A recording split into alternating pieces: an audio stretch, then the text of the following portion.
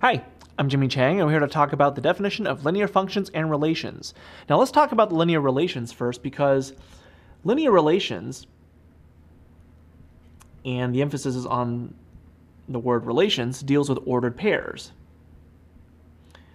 And what happens in linear relations is that you have a series of ordered pairs that will result in a line that's being drawn. So the idea here is if you have a lot of ordered pairs along a pattern, it would be a linear relation if you can draw a line, kind of rough sketch there, through there. So it's an ordered pairs. A linear relation is an ordered pair that will give you a line as a result. That kind of literally a perfect lineup. Now, how this differs from a linear function goes back to the definition of what a function is and how a relation is related to it. Now, in order for a linear relation to become a linear function,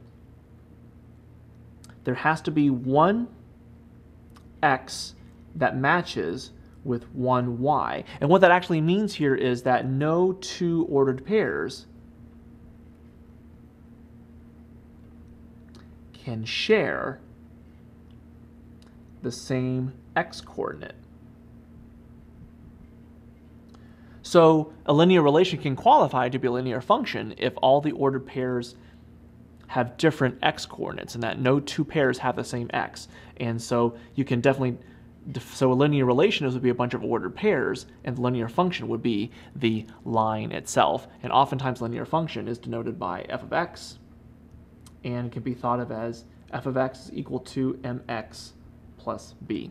So I'm Jimmy Chang, and that's the definition of linear functions and relations.